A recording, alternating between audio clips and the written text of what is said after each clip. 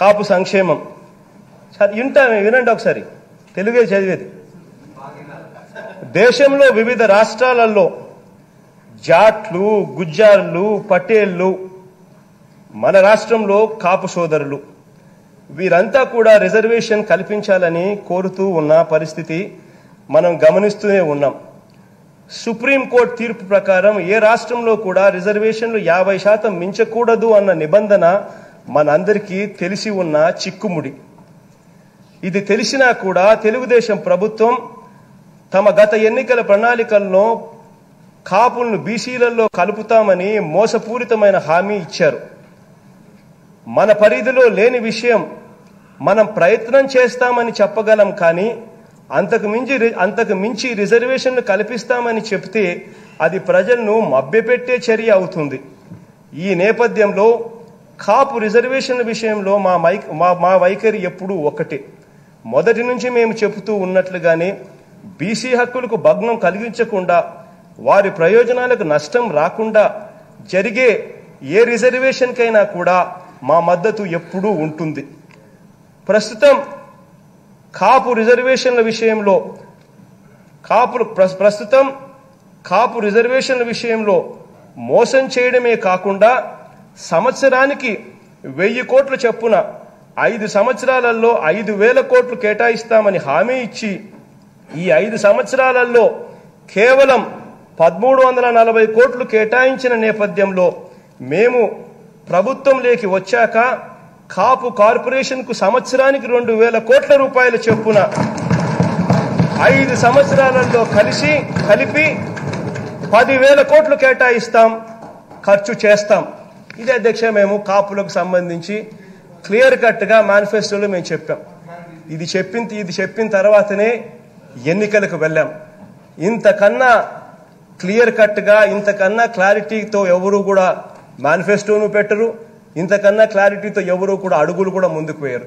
చెప్పిన ప్రకారమే మా మొట్టమొదట బడ్జెట్లోనే కాపుల కోసం మేము కేటాయించింది 2,000 కోట్ల రూపాయలని చెప్పి గర్వంగా కూడా తలెత్తుకొని చెప్తా ఉన్నాం అధ్యక్ష. 2,000 కోట్లు కేటాయించాం, 2,000 కోట్లు ఖర్చు చేస్తాం, అన్ని రకాలుగా కాపులకు తోడుగా ఉండే కార్యక్రమం ఖచ్చితంగా చేస్తామని చెప్పి హామీ కూడా ఇస్తా ఉన్నా అధ్యక్ష. ఎక్కడా కూడా దీంట్లో మోసం ఉండదు అధ్యక్ష. వాళ్ళు చేసిన పని ఏంది అధ్యక్ష? బీసీ కమిషన్ వేశారు, మంజునాథన్ కమిషన్. ఎక్కడైనా అధ్యక్ష మంజునాథన్ కమిషన్ పేరుతో ఒక కమిషన్ వేసి ఆ కమిషన్ చైర్మన్ మంజునాథన్ ఆయన సంతకం లేకుండా ఏదైనా కమిషన్ రిపోర్ట్ అనేది ఎక్కడన్నా కానీ అప్రూవల్ అనేది ఎక్కడైనా ఉంటుందా అధ్యక్ష? నేను మిమ్మల్ని అడుగుతా ఉన్నా అధ్యక్ష. సభ ద్వారా ప్రజలకు ఈ విషయం చెప్పదలుచుకున్నాను అధ్యక్ష. మామూలుగా ఒకరి పేరుతో కమిషన్ వేస్తాం, మంజునాథన్ అనే వ్యక్తి చైర్మన్ గా ఉంటూ మంజునాథన్ అనే వ్యక్తి పేరుతో కమిషన్ వేస్తే ఆ మంజునాథన్ అనే వ్యక్తి కనీసం కమిషన్ మీద సంతకం కూడా పెట్టల, కనీసం సంతకం కూడా లేదు. ఆయన సంతకం పెట్టకోకుండానే మిగిలిన సభ్యులతో సంతకం పెట్టించేసి ఇదే కమిషన్ రిపోర్ట్ అని చెప్పేస్తే అసలు ఆ కమిషన్ కు వ్యాలిడిటీ ఉంటుందా? ఆ కమిషన్ అసలు ఎవరైనా పట్టించుకుంటారా?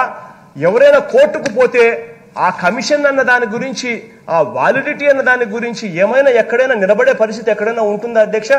ప్రతి అడుగులోనూ కూడా ఇదే మాదిరిగానే మోసం చేస్తూ, ఇదే మాదిరిగానే ప్రతి అడుగులోనూ అన్యాయం చేస్తా ఉన్నాడు. కాబట్టి ఈ రోజు చంద్రబాబు నాయుడు గారు ఆ స్థానంలో అక్కడ ప్రతిపక్షంలో కూర్చున్నాడు.